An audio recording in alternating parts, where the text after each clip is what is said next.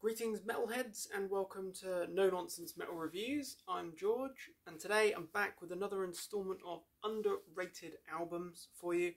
Another album that, to be honest, I've had mixed feelings about over the years. It's an album that I haven't necessarily been, endeared to all the time that I've had it in my collection or since getting into this band. But it is an album that, with subsequent listens, I have kind of grown a little bit more fond of, and actually I think that there's a lot there that deserves a lot more attention or a lot more credit, if you like. So this particular underrated album comes from an all-time favourite band of mine, a band from up in West Yorkshire, UK, and they are well renowned. They are absolute legends within the death doom scene. Very gothic, very deep, very dark, very melancholic at times, but they are an absolutely delightful band to listen to. And I'm talking about My Dying Bride. Now these guys have been around for a lot of years now, but this album is, in my opinion, at this current time, I'm willing to say that this is quite an underrated album.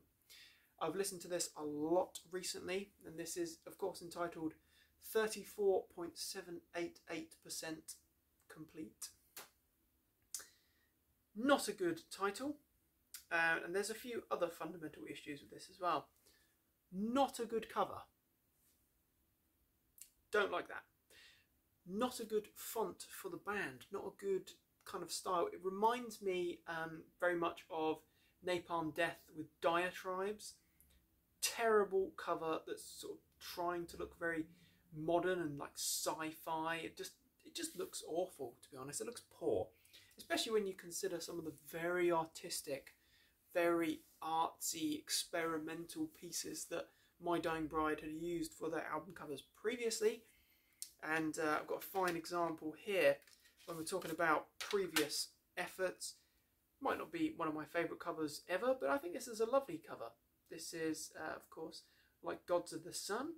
This is great album with a very, very eye-catching, interesting, kind of dark and sombre looking cover. With a lovely little butterfly. Cool.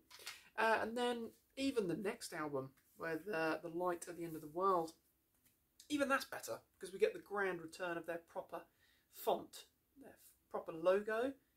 But yeah, not impressed by that album cover at all. However, there's a few other fundamental issues with this album as well. Released in, I believe it was 98, about then. So there's a few issues with this album. They've had, in the My Dying Bride style, they've had lineup changes between this and the previous album, which came out 2 years prior. This, like Gods of the Sun, at the time was considered to be something very special and very big. It had it got a lot of attention, had a lot of good material on it as well, and it's a very solid album. It's a very solid death doom album, very melancholic, I should say, and very gothic as well. But this album, they were trying clearly to be very experimental. Martin was out of the band by this point. Martin Powell contributing sort of the violins and sort of some of the orchestration, I believe, or keyboards. He's out the band by this point, and what we've got is a little bit of a stylistic change. It's very experimental. That is one of the things that you really notice. The whole kind of sound is quite different. You take a track such as the opening track entitled The Whore, the Cook and the Mother, which is quite a cryptic song title anyway. It's 11 or so minutes long, and it has a very different kind of approach to the mix and the sound of the vocals. Aaron Stainthorpe being a great vocalist, a very theatric, very grand vocalist. His voice and his vocal performance on that track in particular is totally muted and muffled. It's sort of dulled down. It's almost like he's singing and it's being recorded in the next room. It just doesn't quite have the right sound, not the right clarity, anyway, that a voice like his deserves. Instrumental wise, it's not that bad at all. However, the massive issue with that particular track is the fact that it's musically, it's a very good track. You've got some really somber, sort of very gothic, almost industrial tinged sounding riffs as well throughout there. I mean, you've got some great guitar work from Andrew there, an absolute legend in the band and a truly fantastic guitarist, just and alongside Calvin as well. Really good guitarists. They're really painting an emotive scene here, but the kind of mix and the whole quality of it doesn't quite do that justice. But then slap bang in the middle of the track, from about 4 minutes in and then for a couple of minutes time duration, we get this annoying interlude. Now, My Dying Bride have not been strangers to sort of having like mid passages or these sort of middle sections of tracks that are quite sort of slow. I'm thinking Black Voyage from Angel and the Dark River. That worked because that kind of like really built the suspense. This is just annoying because it's almost like some sort of strange answering machine DJ set.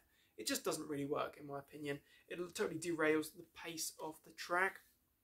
Things do get better for the second track, The Stance of Evander Sinqui, which is, yeah, that's definitely a very gothic track. There is very much a gothic vibe here, and I hate to throw the association in there, but it reminds me very much of Paradise Lost. I'm getting a lot of that Paradise Lost vibe certainly from a track like that, but that's very gothic, very melancholic. It's very My Dying Bride, in all essence.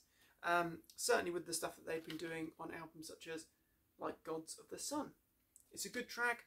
Aaron's vocals are improved a little bit on that track, certainly the mix and the sounds works a bit better, as it does for the next track, which is Der Überlebend, if that's pronounced correctly, which is quite a favourite track on this album for me. That's quite a big sounding track.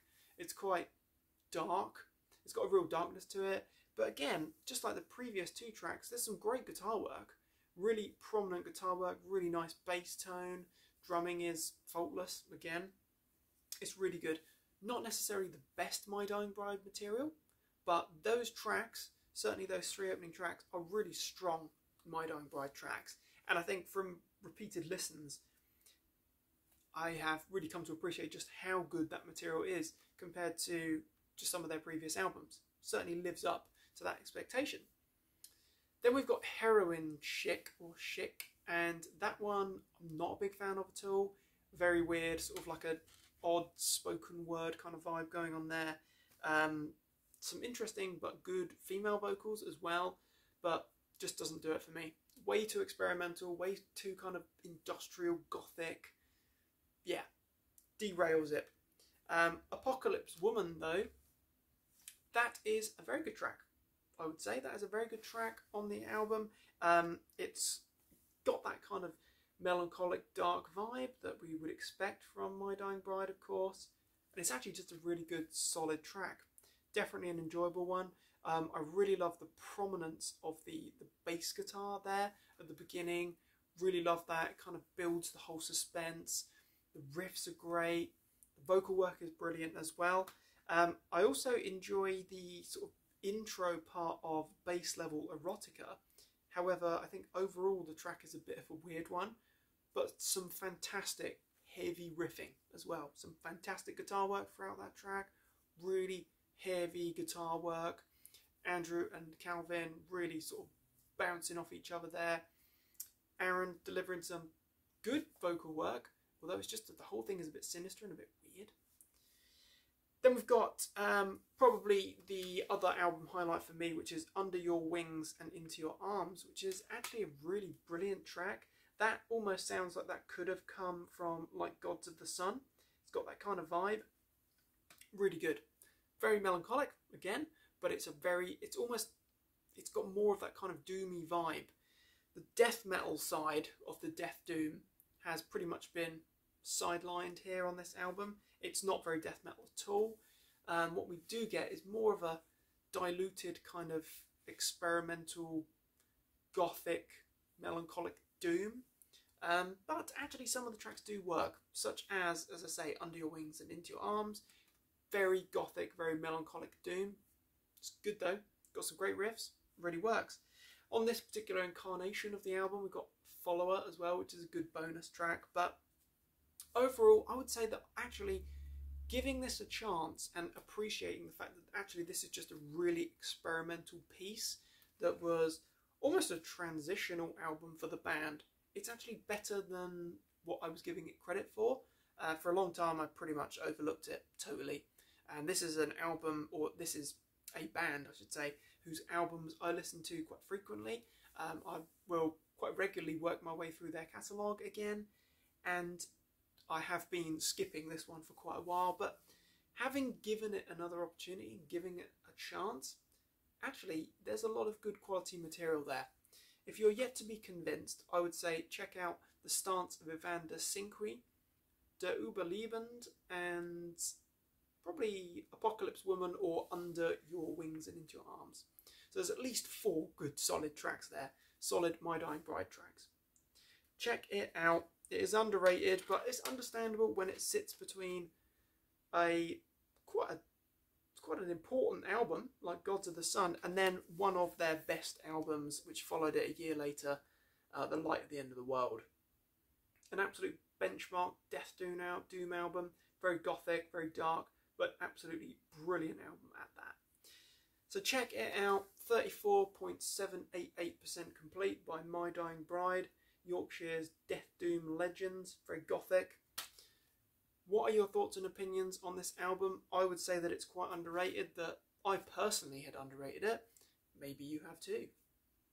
What are your thoughts and opinions? But thank you very much for watching, my friends. Do check out the album and do check back soon for more reviews and recommendations. Feel free to like and subscribe as always. Take care, my friends. Stay heavy.